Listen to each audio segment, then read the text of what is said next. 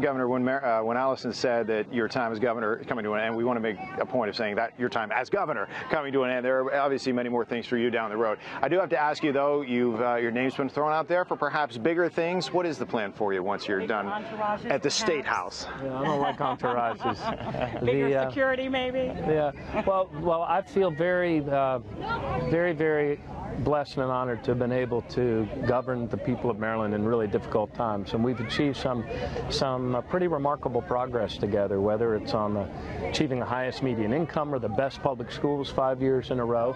And so I would like to, as all of us would, spend my life doing work that's worth doing. So we'll see. Would you like to stay in politics in some way? Well, I'm looking very seriously at running in 2016 for president, and that's a decision we'll make down the road. Right now, I'm doing everything I can to help Anthony Brown be elected the next governor of Maryland. And I'm sure that should that be a successful run, you will not forget all of your friends in Maryland. Oh, I'm always in Maryland. Or at that point, though, you've got 49 other states that you have to take care of as well.